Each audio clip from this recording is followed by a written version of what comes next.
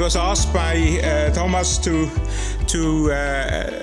help with the keynote here, and when I heard that Richard is coming, I was sure he will be able to cover the whole history of PDF much better than I, so I decided, since I only have 15 minutes, I decided to limit my presentation to my personal milestones in PDF, which might not be the same than Richard wants. So let me start with that. So the title I changed slightly. It's 27 years of PDF, and I decided. Usually I do a lot of text, bullet points, etc. And for this time, I decided to use pictures. So I went to my archives and went back and found that name badge. I found the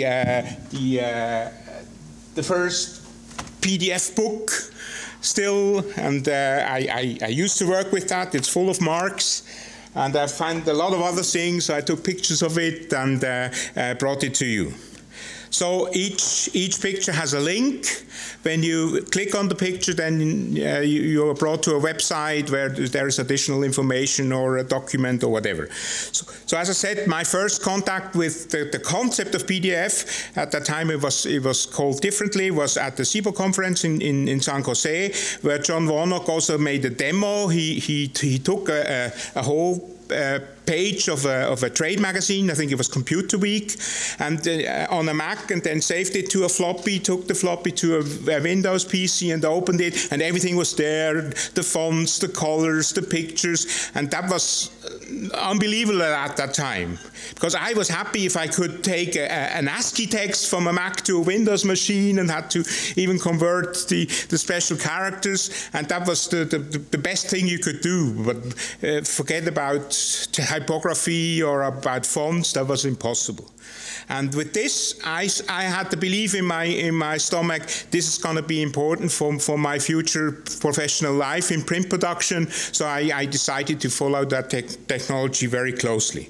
At that event, Adobe presented a white paper called Interchange PostScript, and that's how the vision was, that based on PostScript there should be a document format which carried all the information necessary to open, to view, and to print this document. Not more. There was no discussion about editing or stuff like that. It was just about transporting a rich document from one computer to a completely different computer.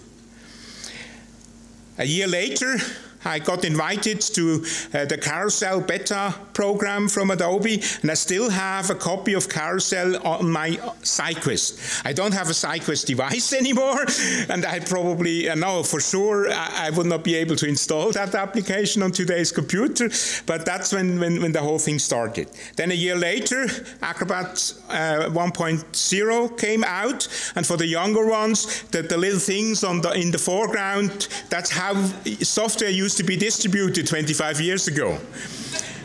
So I have still these boxes and all the other boxes of the Acrobat applications, of course, in my archive. And as I've shown you, I still have the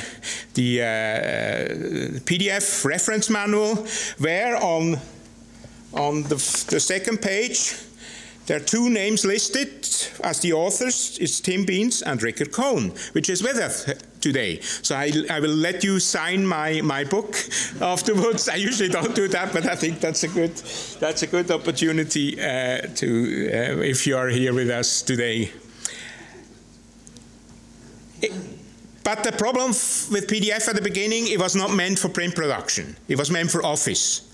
And so if you had CMYK color, for instance, in your PostScript file, they still converted everything into RGB. So it was useless for print production except for black and white pages. That changed with PDF 1.2 in 1996, where CMYK and spot colors were possible, but that was not enough for us. There was still things which were not possible, and that led to an initiative from Olaf Drömer from Callas, which most of you know. He invited a couple of pre-press experts from Germany and Switzerland to a PDF roundtable, and we decided to create a white paper where we list all the issues we had, the missing things, the broken things in a PDF workflow for print production. And we had, Olaf and myself, we had the opportunity to present this white paper at the Siebold seminars in Boston in March 1998. So that's 20 years ago. And this white paper, they had quite a good feedback in the industry. So Adobe took care of a lot of the things. Other vendors came up with tools and with solutions for the issues we have listed there. And so PDF workflow started in print production as well.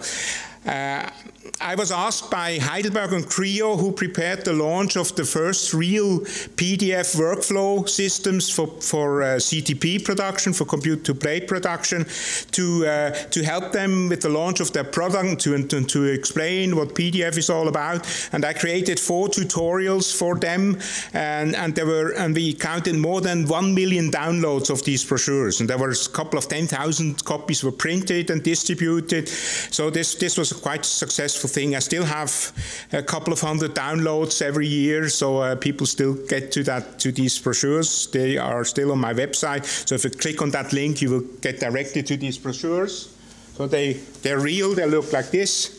I still have a couple of hundred copies at home, and so that was quite a successful thing. A lot of these issues we mentioned in this white paper was also taken care of with PDF 1.3, which brought the full compatibility with PostScript 3, and that was the best you could have from layout application. Their output all went to PostScript, and then the PostScript was converted to PDF. There was no direct export as we know it today, and so with PDF 1.3, we were happy with everything which we could do with a PostScript workflow. We could do also with a PDF workflow. Every PDF 1.3 could be converted to PostScript 3 without any loss, and that was quite good. That was also the base of the first ISO standards based on PDF, which were PDF X1A and PDF X3, which took care of some other issues we mentioned in our white paper, like the page bounding box, the page geometry boxes, or trapping key. These kind of things were first invented at the ISO and later picked up by Adobe in PDF 1.4. But in the meantime, technology developed, PDF developed. There was PDF 1.4 brought transparency, 1.5 brought layers, 1.6 with JPEG 2000 compression, for instance, or OpenType fonts. And that meant that PDF X1A and X3, still based on PDF 1.3, they could not cover all the new things which were possible in layout applications like Illustrator or InDesign. And that's why we decided at the ISO committee that we should have a new variant of PDF X, which was PDF X4, which 10 years ago, so there's another anniversary to celebrate tonight, 10 years ago in 2008, PDF X6 was released. PDF X4 was released. PDF X6 I come to later. The problem with these technologies today, at least in printing, is that the adoption by the users is very, very slow.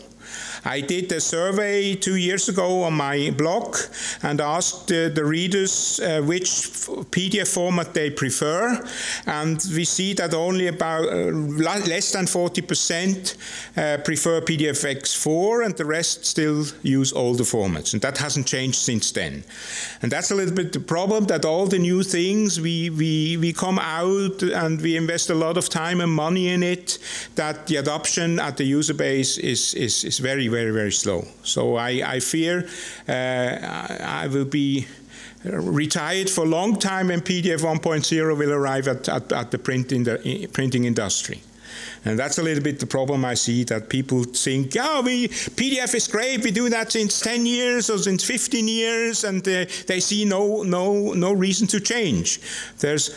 That they have new versions of their layout programs with new features, etc., and their customers, the graphic designer, use them, of course, but they still stick with PDF 1.3 and PDFX1A if you're lucky.